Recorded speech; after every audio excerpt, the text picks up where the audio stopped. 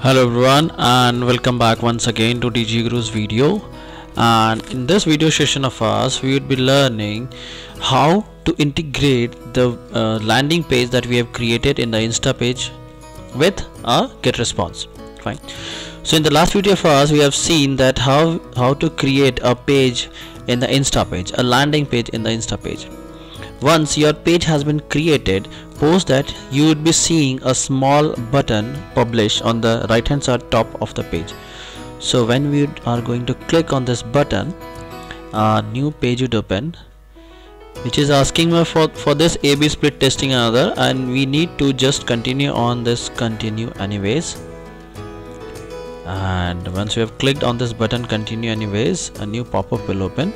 It is asking where do I want to publish this page. So the platform on which we are making our website is WordPress. So we'll select WordPress. Once I've selected WordPress, is asking for me that I don't have an access to the admin, don't have WordPress admin access. So in order to get this WordPress admin access, I just need to click on this icon. So when I am taking this mouse on this blue line, it's a hyperlink. So once I have clicked on it, it will give me a token number. So the thing that we have to do is we have to install a setup Instapage plugin in our WordPress website, and we need to enter this token out there. So in order to install a plugin, we'll go on WordPress dashboard and we'll click on plugins and add new. Once I've clicked to add a new plugin, it will be asking from me, and here I'll write Instapage.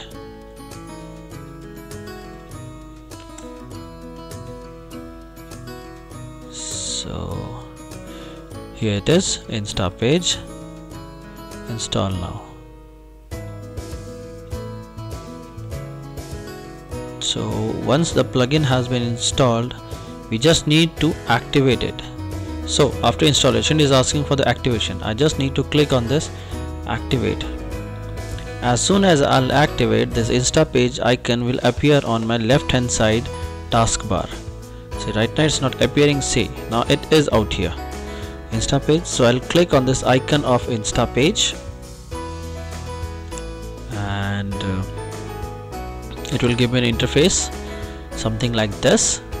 So in this interface, I just need to first of all click on this setting, and it's asking us to add a token.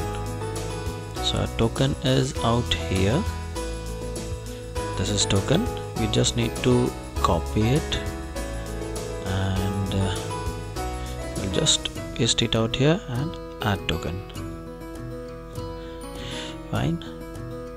Now my next step would be to enter my username and password through which I have logged in to my Instapage account. So I'll be just entering my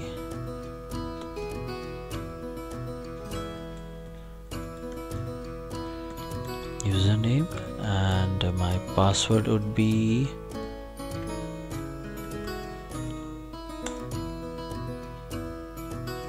I made something wrong. Login. Yeah. So once I have logged in, it would be asking me of this permission. I need to select this all and connect to WordPress. Once I am connected to WordPress, I just need to again go back to my Instapage account. I'll click on this back, and I'll just refresh this page. We are refreshing so that this option post page to WordPress in order to get it activated, because now we have installed this token on our WordPress website. So once it is refreshed,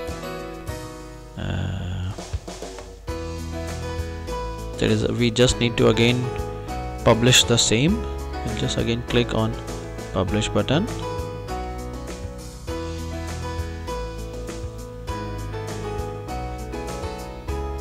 My internet is going a bit slow.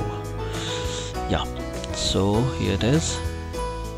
So this publish icon is again appearing. I'll just click on this publish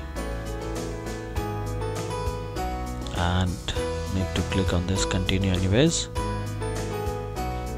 Platform of mine is WordPress, and now you can see this push to WordPress page, this option is appearing. So I'll click on this push to WordPress and close. Now I'll just come back. Now as I've sent this to WordPress, so I'll go back to my WordPress website, a dashboard of my WordPress. So this is my dashboard of WordPress. Now after I've clicked the button push to send to WordPress, I'll just click on this section, add pages, and I'll see my page. I made the test page, so here it is, test page, and I just need to write any extension which is called as a permalink in front of our domain name. And one precaution that we have to take while writing a permalink is that we can't enter a space while writing a permalink. So for understanding, like I have written it test, and I'll publish it. So once I have clicked on the button publish, you can see a URL has been generated where my domain name / test, what I have written, that has been generated. And if I'll click on this link, my landing page would appear that I have just created in my Instapage. So here is a landing page. So till now what we have learned is that how to create a landing page first of all, then we have linked this interface, this the area from where I would be capturing a data with my Getresponse, so that as soon as the customer enters and or from autoresponders, the mail will be sent to the customers. Fine. And next we have linked the page from Instapage with our WordPress website. Fine. So in the next video of mine, we would be learning how to make that auto generated mail, which is called as an autoresponder, through which as soon as a customer enters his detail out here, our predefined mail would be sent to him. Fine.